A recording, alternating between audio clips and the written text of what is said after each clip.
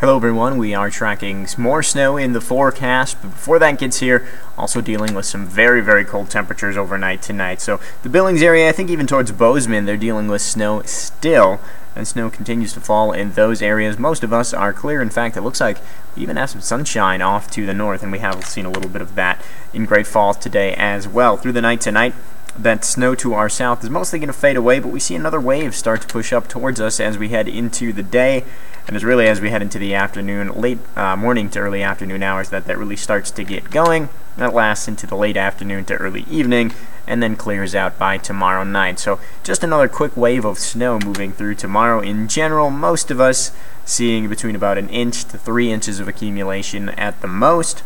Some places like Havre and Glasgow may not see anything more than a stray flurry, so definitely not as heavy as that last round of snow we were dealing with yesterday.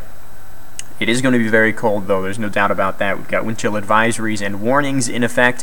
Now, both of these are for the potential for wind chills as cold as 45 degrees below zero, especially in some of the colder spots like the valleys. Wind chill warning and wind chill advisory. The difference there, just the two different National Weather Service offices in Great Falls and the one in Glasgow. So the takeaway, it's going to be very cold tonight. We're looking at low temperatures that are going to be in the teens to maybe even close to 20 below in some spots. A little bit of a warm-up for us on our Wednesday, at least above zero.